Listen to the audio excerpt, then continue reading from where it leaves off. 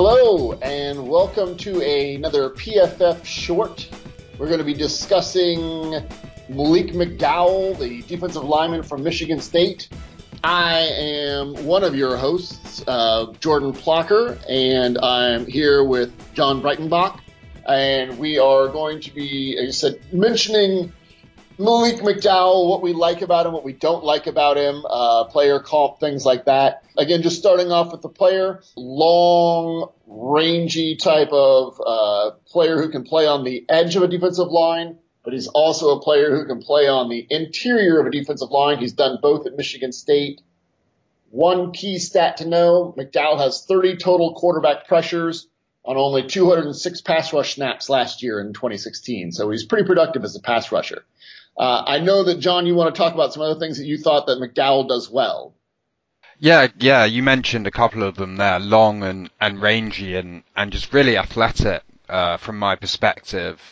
Few teams tried to run read option to his side.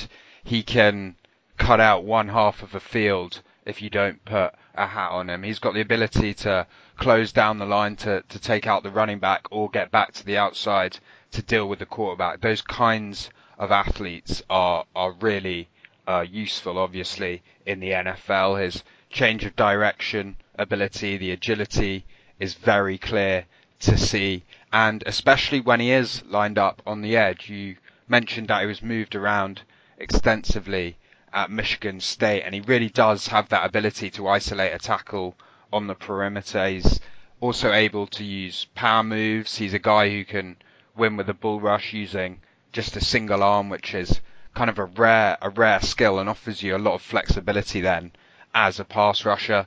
But then also inside, you line him up over the nose tackle. His explosion off the ball is just too much for that center to be able to react, having snapped the ball to be able to pass protect against him. He really fires into the backfield and generates a ton of splash plays behind the line of scrimmage.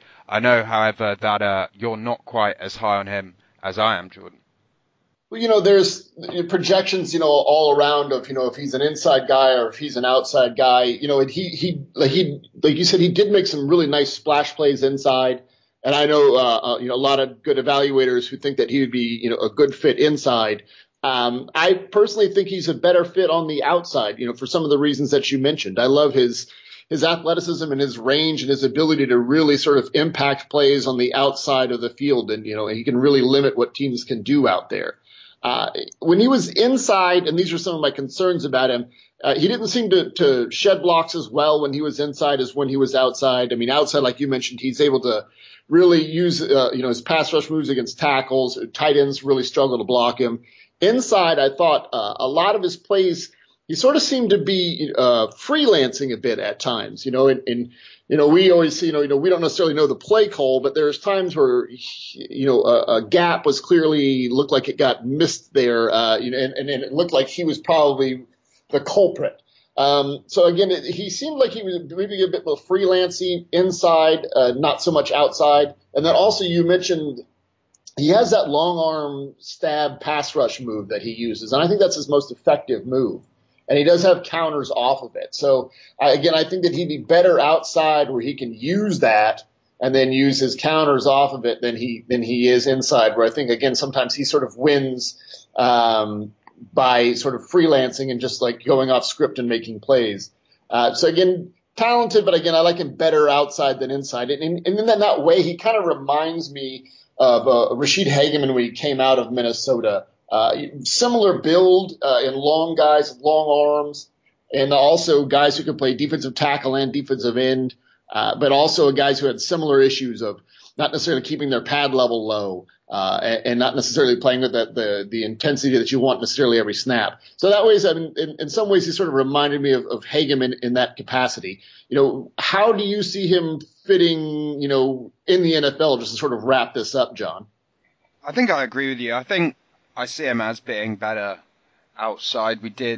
He is a finesse player, there's no doubt about that. And with prospects like him, I think we often see that their strengths also act as their biggest weaknesses in some regards. So because he fires off the ball so quickly, if he's not winning at the line of scrimmage, then he finds himself frequently washed entirely out of plays.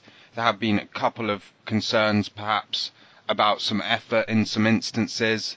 Double teams prove a huge problem for him, so I don't see it as likely that he could sustain playing nose tackle in the NFL. I think you're right. I think he looks like a guy who's going to be better impacting plays from the edge. But then if you look at his measurables relative to some of the top prospects that have come out on the edge, they don't quite stack up.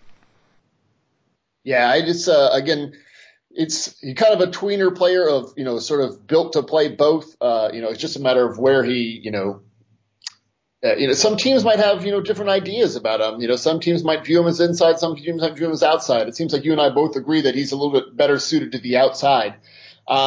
With some of those concerns, the athleticism and explosion is there for him to be a round one guy, and some teams might view him that way. But I personally would be a bit more comfortable with like a second day pick on McDowell. How do you feel about that, John?